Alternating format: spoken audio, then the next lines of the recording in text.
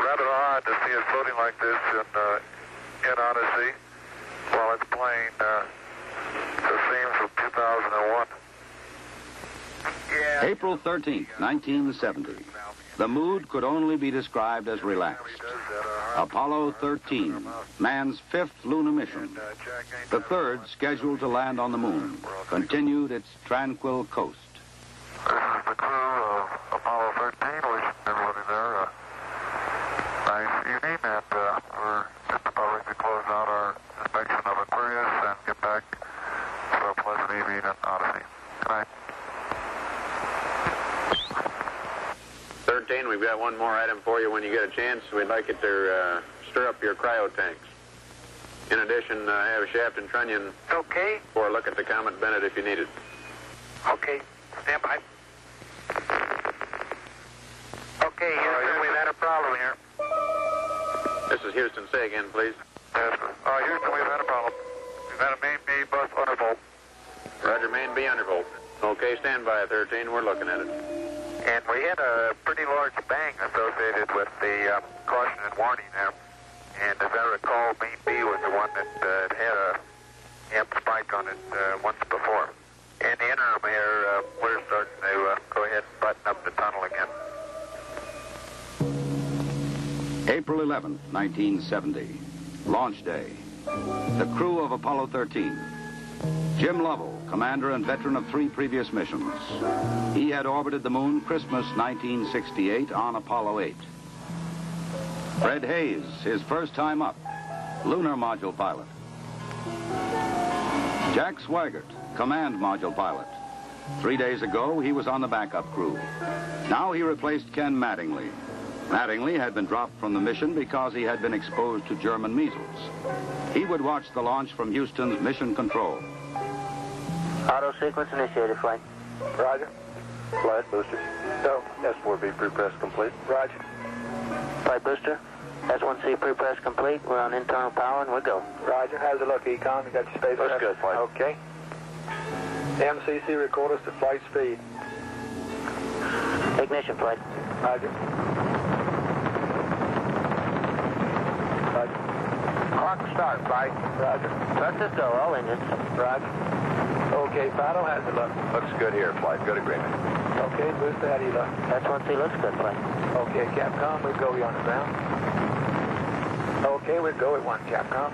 Get reliever, flight. Roger.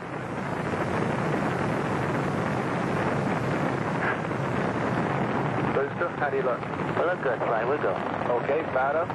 We're go, flight. Looks good here. Guidance, how's it look? Good, flight. Okay, Econ, GNC. Looks good, flight. Looks good, flight. Okay, Sergeant. Looks fine. Through max Q and we go, flight. Roger, Booster. And go for staging, Capcom. Confirm and board out, flight. Roger. Staging, flight. Roger. Flight fighter trajectory confirmed staging. Roger. Flight booster, then board out was way early. Okay. Flight confirmed. Number 5 engine down. Roger. Booster, you don't see any problem with that, though, do you? Negative, not right now, flight. All the other engines are go. The next step in the routine of lunar flight was to burn out of Earth orbit toward the moon. Then pull free of the third stage and dock with the lunar module Aquarius. At the controls of the command module Odyssey, Jack Swigert. We're hard docked, Houston. Roger, understand hard dock. Good deal. They pulled Aquarius away from the Saturn third stage, the S4B. Okay, I can see the S4B now at the hatch window. Odyssey and Aquarius moved away from Earth toward the moon.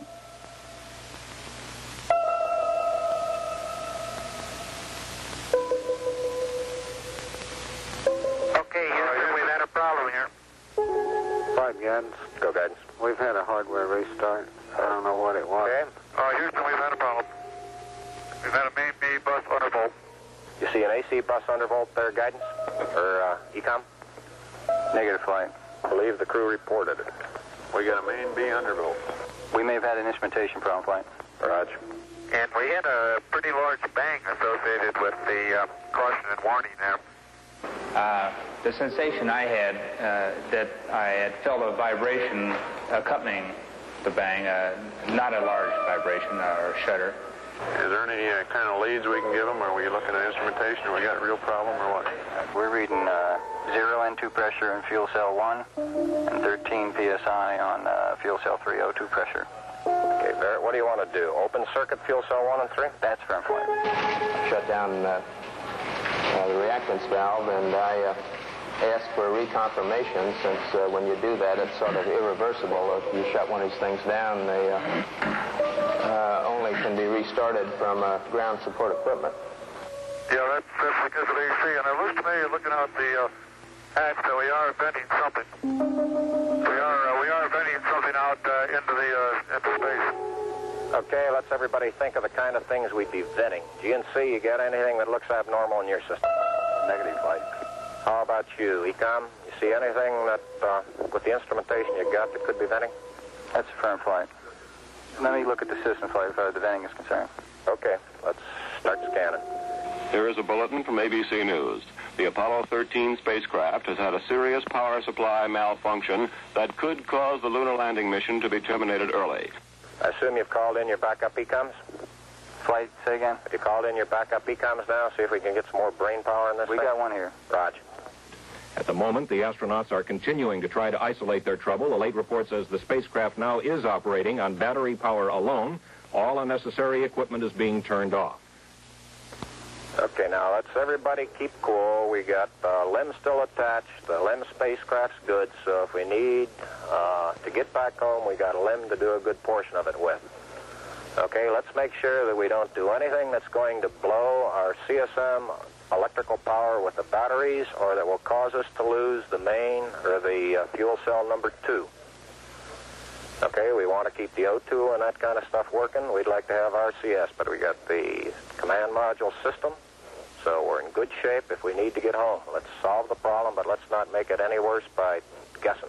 My concern was increasing all the time. It went from, I wonder what this is going to do to the landing, to I wonder if we can get back home again. Okay, ECOM, I'm coming back to you. Flight. Go ahead. I think the best thing we can do right now is start a power down.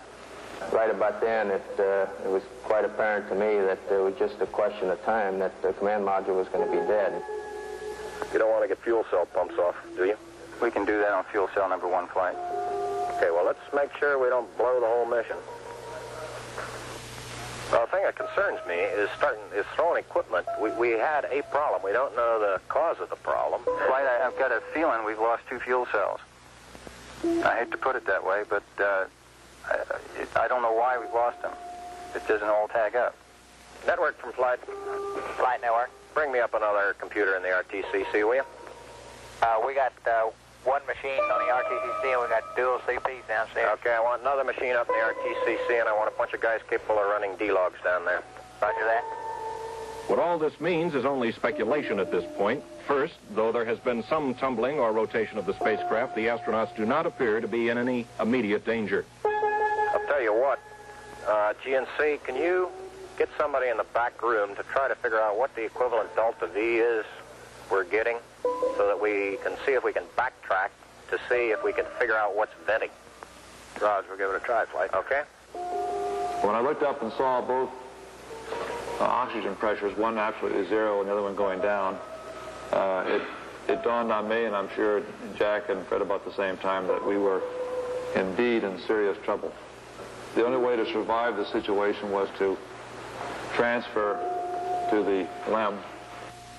Flight ECOM. Go ahead, ECOM. The pressure in O2 tank 1 is all the way down to 297. We better think about getting in the LEM or using the LEM systems. I'd say this is as serious a situation as we have ever had in manned spaceflight. We've always called the LEM a good lifeboat under those circumstances. If at any time in the mission, however, the LEM had separated and we had gotten ourselves into a rendezvous situation, or the command module being around the moon, then what you state is absolutely true. It would be a fatal situation. Tell them you from Flight. Go ahead, Flight. I want you to get some guys figuring out minimum power in the LEM to sustain life. The accident